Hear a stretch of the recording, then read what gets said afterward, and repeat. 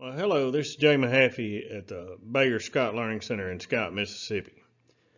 I've been getting a lot of phone calls the last few days about making early applications of PGRs to plant growth regulators to cotton fields in the 2020 season. I thought I'd take a few minutes this evening and talk about some of the things we ought to consider when we start making that decision. A couple of things about this before we get too deep into it. A lot of the data we generate is generated to characterize varieties. What we're trying to do in that is learn about varieties and how they respond to plant growth regulators differentially. Population, field history, and all of the things that are present in the field, including the variety, are important to consider in this decision-making process. Don't take this data today to assume that you ought to go manage any specific field in a certain way or exactly as I present to you in these slides. I'm going to talk about some of the fundamentals that need to be considered in making the decisions. Every field still has to be evaluated individually. Need to understand what's going on in that field to make the best decision we can for the best outcome. A lot of cotton fields are getting ready to take the first shot of PGR this year. When you start thinking about the things to consider in that decision-making process, the field history is important. The past crop grown, is it cotton on cotton or cotton on corn, those kinds of things. Also, if you have a field that historically has been a growth control problem, that's another case to consider too. The irrigation status of the field, is it irrigated or dry land? That's important in the whole process. We can be a little more aggressive in some of the irrigated production than we can in some dry land. The current field conditions influence the decision, as in, is it currently wet or dry? What's the standing population in the field? The plant health, are the plants diseased? Have they had thrips or some sort of herbicidal damage? And the weather forecast for the immediate future all can play a part in the decision-making process. Variety is a huge component of this. If you're growing some of these less determinate later season varieties, particularly in the northern edge of the mid-southern cotton belt, we need to consider that very carefully, because one of the influences we can have on earliness is the timely and proper use of PGRs in the early season in those varieties. And I fully acknowledge through this conversation that everybody's personal style is a little bit different, and we have to understand that when we start to apply these principles and make decisions about applying plant growth regulators during 2020. Now, there are a few things about growth regulators that are worth mentioning in this conversation. We talk about mepiquat chloride in whatever format or form or stance. We need to understand that the effect is long-lasting in the plant. If we put some on early, it's typically in there late, or at least the effect lingers into the later season.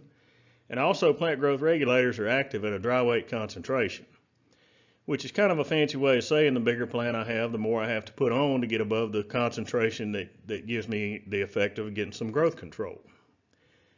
We talk about the things and how they interact. The amount of growth regulator applied and the rate, the timing of those early applications is important, because if I put some on early, in a lot of cases, I can put less on through the later season and still get above the threshold that gives me growth control. That's where plant size plays a part, and also the previous applications. All of those factors interact to influence the decision we ought to make through the early season. Now, every year at Scott, we run a program here to evaluate new cotton varieties and see how they respond to growth regulation. Through that program, we plant an intentionally very growthy plot or set of plots here on the site. We do that to look at how new varieties should be managed in a certain setting. What we wind up doing is we plant in this deep silty sand out here at Scott behind a corn crop, conventionally tilled, late so that it grows fast and comes up in the heat, about 50,000 seeds. That high population is planted to encourage that vegetative growth. When you think about what we're trying to do in this case, we're trying to encourage growth so that we can then see how the different varieties respond to the growth regulation treatments we then apply. We also put about 130 pounds of N on those trials, and that's a little bit of an over-fertilization in a lot of cases, and it's done to exacerbate some of these growth control issues we're trying to evaluate. The lessons we learn from this are equally useful to carry out into conventional fields on a commercial scale. I would not necessarily go out and try to grow cotton like this here at Scott, Mississippi. As a matter of fact, I'd almost certainly do a few things different. But this is how we do these experiments. So when we talk about the rates and timings of PGRs that we use, we have 3 treatments that we put in this trial every year. One of those is an untreated check, so it doesn't get any growth regulator applied at all. We also have 2 other regimes that we'll put into these trials. One is an aggressively managed treatment, which typically starts at about the 7 or 8 node stage in the plants, and we start with relatively high rates. The alternative treatment to that is a passively managed system. It typically starts about 12 nodes or about 2 weeks after the aggressive begins at somewhat reduced rates. On the left side of the screen here, you see what we did in 2018, and on the right side, that's 2019, which are 2 very different years. And my intent in this conversation today is to contrast the experience in the 2 years and give you some food for thought to use in 2020. Now, one of the pieces of data we take, and I won't nearly be able to show it all to you in 10 minutes tonight, but one of the pieces of data we take at the end of the year is the plant height. When you start to look at what the difference between 2018 and 2019, you'll see our untreated control plants in 2018 wound up about 80 inches, 79 inches tall. When you look at the passive treatment in 2018 and 2019 for that matter, even though they were very different years, we knocked about 20 inches out of the height, the finished plant height of those. And as we were more and more aggressive with the growth regulators, whether it was in rate and or timing, we were able to further reduce the height of the plants. When you look at it though, you'll notice 2 things or something about the difference in the years.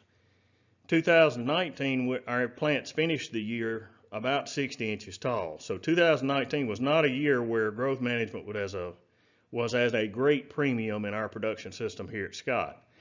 And the 2 different years and contrasting the data that way provides us some lessons I think we can use in making decisions for 2020. When you look at the lint yields, you'll see some interesting things. And by the way, I put these graphs on approximately the same scale so you can look across them. You see in 2018, our untreated check plants wound up yielded about 650 pounds an acre. As we applied the passive treatment, which is delayed in timing and at a reduced rate, we almost double the yield versus the untreated check. And as we're a little more aggressive, we continue to increase yield a little bit. There's also a large varietal interaction in there that has to be acknowledged, and we'll talk about varieties a little bit in this video and more in some others over the next couple of weeks. However, when you look at 2019, you'll notice that our untreated checks plots yielded about 1,330 pounds on average across all the varieties we tested. So that's more than double what we would yield historically in our untreated plots at Scott. But even in a year where growth control was not at such a premium, you see that we still increased the lint yield per acre about 400 pounds by applying the passive treatment. And for the first time in a long time, or maybe the first time I remember, you see that we actually decreased the yield of some of the aggressive treated plots in 2019. That's primarily because the earlier season varieties we tested in 2019 didn't need the very aggressive treatments that we applied to them in some cases. So let's talk about that a little bit. When you look at the varietal response from 2019, it tells you a lot about what we need to consider when we make these decisions. The varieties earlier than about 1725 in 2019, as we applied the passive treatments, we helped those plants to reallocate energy somewhat from a vegetative state back into reproductive growth, which makes lint and seed, which is what we're after for yield. However, as we were very aggressive in our growth management regimes in 2019, those earlier varieties really didn't need it. And in fact, they actually paid a penalty as we got a little too aggressive with growth management. However, if you look at the later season things from about 1835 up, as we were more aggressive, we really didn't pay a penalty in yield in few, if any, of the cases for being more aggressive with growth management. And the implication to that to us practically is, if I know that the danger in the cotton growing away from me and having too growthy of a field and the difficulty in management associated with some of these later season varieties, even in a year when growth control was not at such a premium, it didn't hurt me to be a little more aggressive. And that's one of those subtle things to consider in this decision-making process through 2020. Now, each year is different and will likely require a different response. I think that's pointed out in the data I just showed. The early PGR applications typically enable a better response to the later applications. The PGR applications from this point, from this 7 or 8 node stage on out through the rest of the year, will be really dictated by how the field behaves, how it's growing as we grow or as we monitor and measure the growth of the plants through the rest of the 2020 season. Timing has more effect than the rate of the PGR applied in a lot of cases. The timing that we typically start with in our aggressive treatment is in that 7 or 8 node range. And the rates that we're talking about, whether they're for some sort of a mepiquat chloride product, those rates are typically range from about 6 to about 16 ounces an acre. If we're talking about Stance, which is a growth regulator from Bayer, we're talking about rates in that 2 to 4 ounce range. The important point in this, and really the point of the conversation today, is there's value in many fields to do something at that early timing, whether it is applying a reduced rate of a growth regulator or acknowledging the fact that those fields have the potential, some fields have the potential to be very growthy. They have varieties in them that present a growth control issue in some regions. That early timing is the one that matters because it sets us up for a better reaction when we come back and make the later applications. And through that, we will have some more of these videos in the 2020 season and see and talk through some of the plant monitoring and some of the factors to consider when you make some of these mid and late season applications. If there's anything we can do to help, if you'd like to talk about this in more detail or see the data in more detail, drop me a note at the email on the screen or call me at that's my mobile phone number on the screen. We'll be happy to try to help. Your local Bayer reps are always around to try to help also. We look forward to seeing you at the Learning Center this summer. Thanks for listening.